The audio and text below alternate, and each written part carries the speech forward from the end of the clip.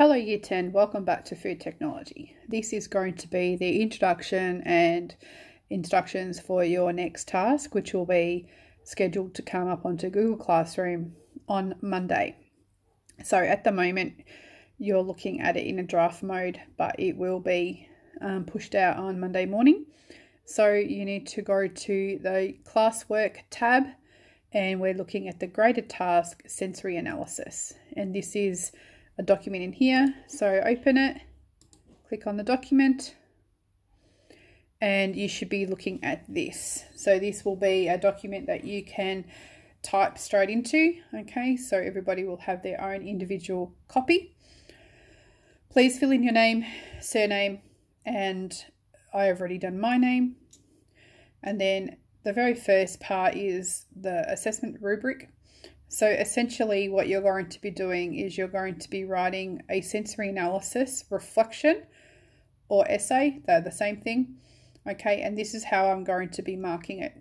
So there are 5 areas: completion of activities, use a variety of vocabulary, words and punctuation, understanding of sensory analysis knowledge, structure of a paragraph appropriately, and structure of reflection with introduction, body and conclusion. So this is about the essay structure, and each section is worth 5 marks. Okay, so going down, we have just introduction information. So we're looking at what is sensory analysis, and then in the box under each question that I would like you to answer is where you're going to put your response. Okay, so now we start to talk about what are sensory properties, and they're broken up into 4 sections when it comes to sensory analysis. So we're looking at appearance, aroma, taste, and texture. Okay, and what I want you to do is in this second question is just respond to what you think sensory analysis is in your own words based on what you've just read. Continue down the page, and then we're just going to quickly recap or review what are the 4 sensory properties. Just list them here. And then what I want you to do is I want you to go into a little bit more detail, and I actually want you to name them.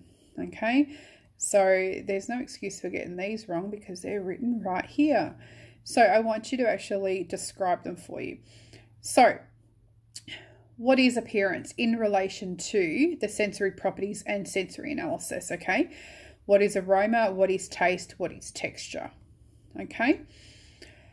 Then what I want you to do is in question 5, I want you to look at and think about some words that could be appropriately used for each of the different properties to describe a food. Okay, so what type of words would we use to describe the appearance of something? So we would be looking at color and shape. Okay. Aroma, obviously we're looking at the smell of it, so things like burnt, bland, sweet, those types of words. Okay, so this just has to be dot point, it does not need to be in sentences. Continuing down, this is where you're going to actually start to think about your reflection and your essay. So you are going to choose a favorite food or meal or dish and write a sensory analysis on that food product. And these these sentence starters are to help you plan your essay / reflection.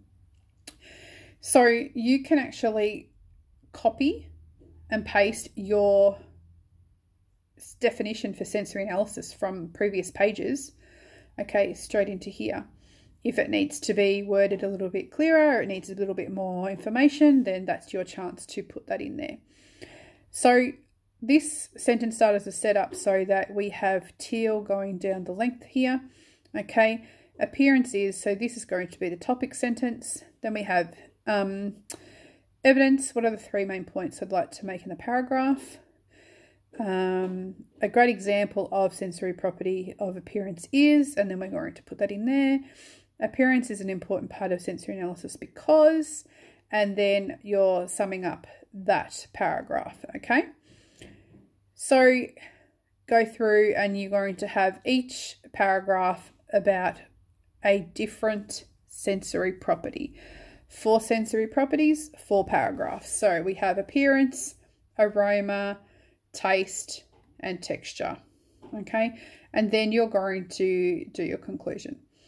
Now, one of the things that I need to talk to you about is this kind of extension question. Okay, so in your conclusion, I'm looking for you to explain to me, why do you think sensory analysis is important? And for you and me, as in regular everyday people. And then the extension question, which is actually written down a little bit further here. Why or how is sensory analysis used in different food contexts? And what's that referring to is food manufacturers. So companies like Uncle Toby's, Peters, Mars, Allen's Lollies, anything like that, any food manufacturing company, why would sensory analysis be important for them? That's what I want you to answer in your conclusion. Okay, so you can talk about why sensory analysis is important for you and me. And then the broader question would be, what about other food contexts? What about food manufacturers? Why is it important for them? And I would like you to explain that. So using the sentence starters table is really for 2 things. One, if you find writing an essay or reflection quite intimidating and you're not very good at writing, this is a way to break it all up and make it more clear for you.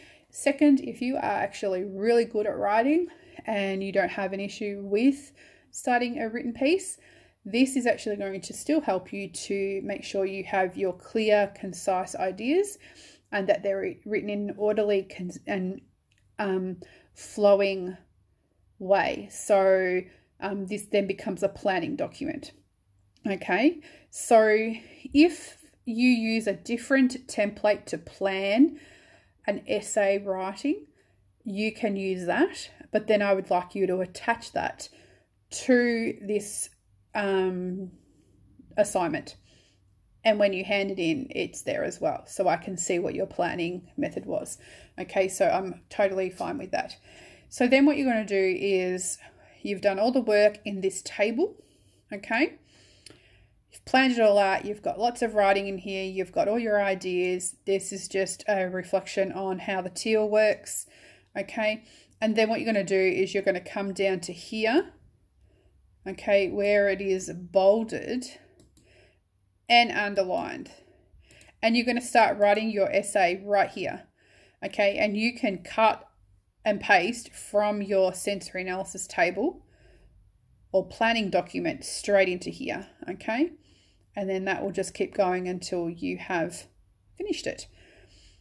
I am going to be adding some examples of sensory analysis from other students in this up on Google Classroom for you. And I'm also going to add some videos that explores the different ideas about sensory analysis and food manufacturers. So there will be some supporting material for you as well. All right, so this graded task will be posted on Monday, and you'll have 2 weeks basically to get this done. And if I'm finding that everybody has got it done and completed, then we might cut that time a little bit shorter.